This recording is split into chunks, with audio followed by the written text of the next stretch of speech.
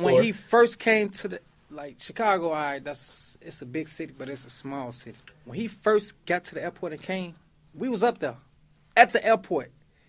We watched him get in the car. You're lying. Why would I lie, bro? We was up there at the airport, bro. I shouldn't even be talking about this shit, but we was up there at the airport. We watched the man get in the car. We let them get in the car. We let them ride out because it was police all in the car, police all with them. We wasn't finna do nothing. We was at the airport. We got up out of there. He did whatever he did that night, took the picture and everything he did all that night. He was gone the next morning. So, fast forward with that. Did y'all ever get on the phone afterwards? Never. I never get back on the phone with them after that. Like, once I seen them playing them internet games and all that shit. After the fact that we was just on the phone talking and shit, and y'all got my number when we could really meet up and see what's the problem. When y'all run to the internet, I said, fuck it. I'm like, fuck all that shit. I'm like, hell no.